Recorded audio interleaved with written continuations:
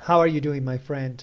I am so happy to be here with you talking about how to find your niche. I know this is one of the roadblocks for many yoga and wellness practitioners like you. So today I am hoping to bring some light into this subject.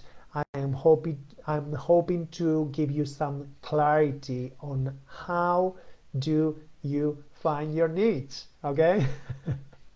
And before we dive in, I'm telling you that this is important. Finding a niche is super important. For me, what was like a huge shift when I started to hone in my message and to connect with my ideal student or client, when I started to do all of the niching work, all of the avatar work, and I started to understand who were the people I wanted to work with. And I started to have conversations with them and to understand their pain points and so on. It was magical. And I'm not I'm not exaggerating here. It came a point where before I did have my niche, I was talking, I was posting on social media whatever was coming to my mood at the moment, whatever was coming to my mind. And that was bringing different kind of people to my channels, people that were very random. And so when I started to really hone in and do the niching work, from that moment on, all of the people that started to come and join my Instagram and Facebook channels were all people that belong to my niche.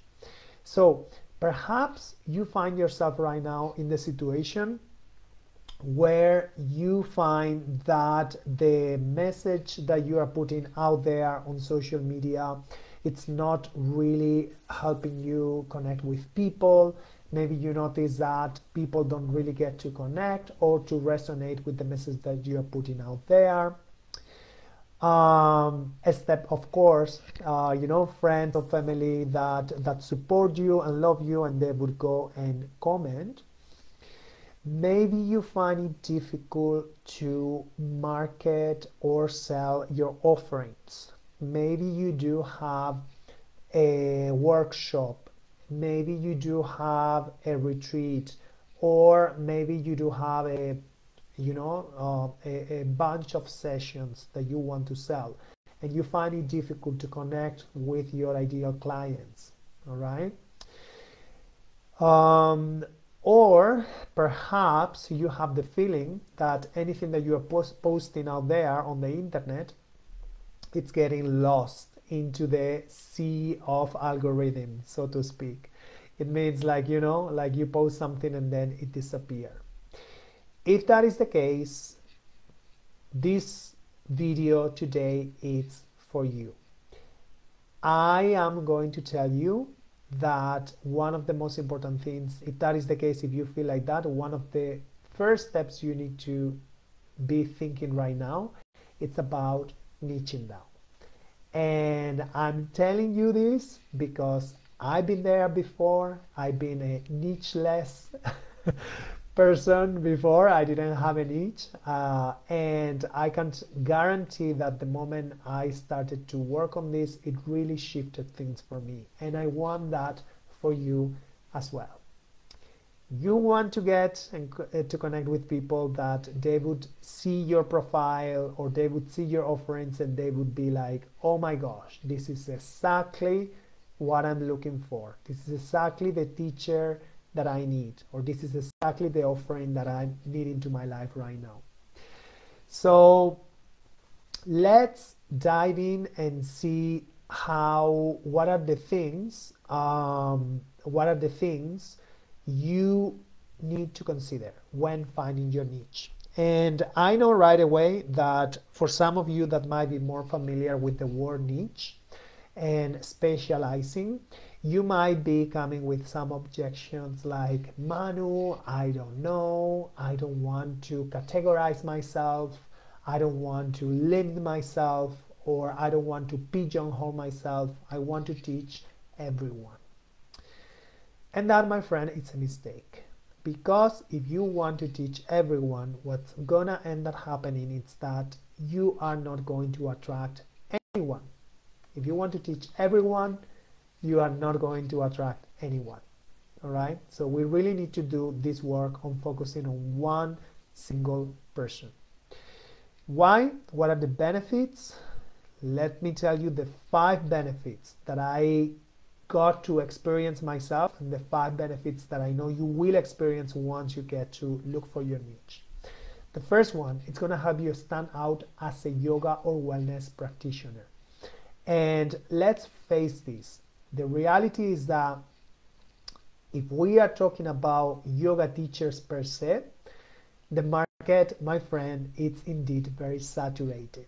So the way you get to differentiate yourself from other yoga or wellness practitioners is by defining who are the people you want to work with, also known as your niche, and what are the problems you are going to solve to those people. That's going to help you stand out as a yoga or wellness practitioner. Number 2, it's going to help you connect much better with your community, with your audience, with your peeps. When you get to understand them from the inside out, and you get to know how they feel and how, what are the thoughts that they have about the problems they do have and they encounter in life, that it's gonna allow you to really connect with your people through your content and through the conversations that you have with them. This it's gonna eventually help you build trust, and building trust, it's going to pave the way for you to make sales. Okay, whatever that is that you want to sell, your workshop, as I say, your upcoming teacher training, your month membership, whatever that is. So let's go to the third reason. And the third reason is that finding a niche and willing to look for that person specific and focusing on solving that specific problem, it's going to help you positioning yourself as a specialist in something specific. And perhaps the word specialist might feel a little bit intimidating. I get that if that is the case, but think about this. And a specialist, it's someone that focuses on something very specific. And one of the things this is going to do is that when you get to deliberately, I hope that's staying more, like if you get to intentionally choose who is the people you want to help and what's the problem you're going to solve, people are going to know that you are that person. And every time they're going to have someone, let's say that you work for athletes, every time they're going to hear someone asking for, I wish I would find a yoga teacher who works with athletes, they're going to be like, oh, of course, I do know one. I know that person. So it really, really works really well that way when you choose what you want to be known for. The fourth reason this is a good idea and it is going to help you is because it's going to make your marketing much more easy. Marketing, it's a lot of work, it takes time, it's something that we have to do. If we have a business, we need to do marketing, whether we like it or not. So when you focus on one single person, on your niche, that is going to make it super, super easy. And finally, the fifth benefit of finding a niche is that you're going to stop competing with other yoga or wellness practitioners by lowering your prices. This is something that I've seen again and again. Especially I see this with retreats. I see this with retreat leaders. Retreat leaders who they don't have any specific target audience for their retreat. They create a well-being retreat without any target audience. And when they get to price that retreat, what they do is to look how other practitioners have priced the retreat. And that is a huge mistake, my friend, because each retreat is unique and you cannot price it, comparing with your retreat with other yoga or wellness practitioners. So what's the thing? The thing here, the idea here is that you get to specialize and you get to work with some specific kind of person solving a specific kind of problem. Think for a moment when you would go to the doctor. Let's say that you have a health problem, and let's say that your health problem is with your mouth. Let's say that you have a tooth decay. Would you go to a doctor, to any doctor? Let's say any doctor that is in your city, which is like a kind of a, like a doctor. Imagine a doctor that could do like kind of everything and anything, and it's perhaps a cheaper price. Or would you go to that another doctor who is a dentist, who specializes in tooth decay and fixing your mouth problem, and even if they are more expensive? Okay, so the dentist is more expensive than the other doctor who is like a kind of a general doctor that can't do anything. But even though this doctor can't do anything, even can treat your tooth decay, which doctor would you choose? Exactly. I hope you say the dentist, because this is what I would say. It's gonna be more expensive, but of course, we know it's gonna help. It's gonna help us solve that problem. All right. So having said these 5 benefits that are important for you to consider when when you feel a little bit hesitant about finding a niche. Now that I'll give you 5 reasons, let's dive in and let's see what are those 5 aspects that you need to consider. And the first aspect is that there is a passionate connection. When you work with the niche, sometimes you get to work with your ideal client. It's someone who was in your journey, but it is a little bit before. You are a little few steps ahead in that journey. It's not always like that, but many times it happens like that. In my case, it happened like that. I used to be a yoga teacher, and now I help yoga teachers with business, marketing, and retreat stuff. Those are things that I did before. I didn't know how to do. And then when I learned, I realized that was something helpful for yoga teachers. In your case, you might also help people that are a little bit behind you in the well-being journey. As I say, it's not necessarily the case, but it could be. But something really important to consider is to have a passionate connection with these people. You want to work with people you really feel by heart and you really like to spend time with them. Second aspect to consider when looking for your niche is that there is a financial alignment. Okay? When you are running a business, you need to think about the money. Whether we like it or not, money is an energy. With the business, we are putting energy out there to the world. So that energy needs to be compensated. Now, many people that you're going to find, they might even be part of your, they might look like your ideal student or client, but they might not be able to afford your services. And that it's okay, You may want, on the side of your business, you might want to do something more affordable for some people, or you might have the content that you share for free.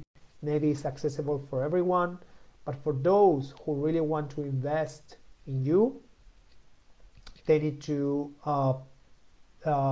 pay a higher price. And of course, not everyone is going to be able to afford that, but that is also okay. You want to work with people that are not afraid to invest in their well-being. That's super important, okay?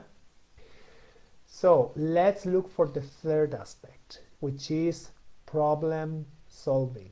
All right, so when choosing a niche, this aspect is super important. You need to ask yourself, what kind of problem does my potential ideal client have that I am able to fix, or I'm able to help them relieve that problem through the practice of yoga, through whatever it is that I am facilitating, you know?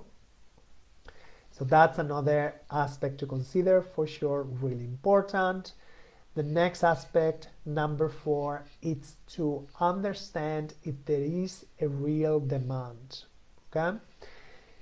Look if, you know, if that niche, it's real. There is a group of people that have that kind of psychographics and that they look alike and that they do have a problem that they share. That it's super important for you to understand if that is real. And in that case, doing a market research or having some conversations with people who would fit the profile of your niche will help you understand if there is a real demand for, you know, solving that problem. And the fifth aspect that I want to check with you today is that also you get to be aware of the market gap. Check if there are other practitioners, other yoga teachers, other people, perhaps even in different industries, working with your niche, solving that specific problem. Because if there is no one, two things can happen. One of them is that, you know, you are the only person in the world doing that, and you're gonna get, you know, your business is gonna flourish.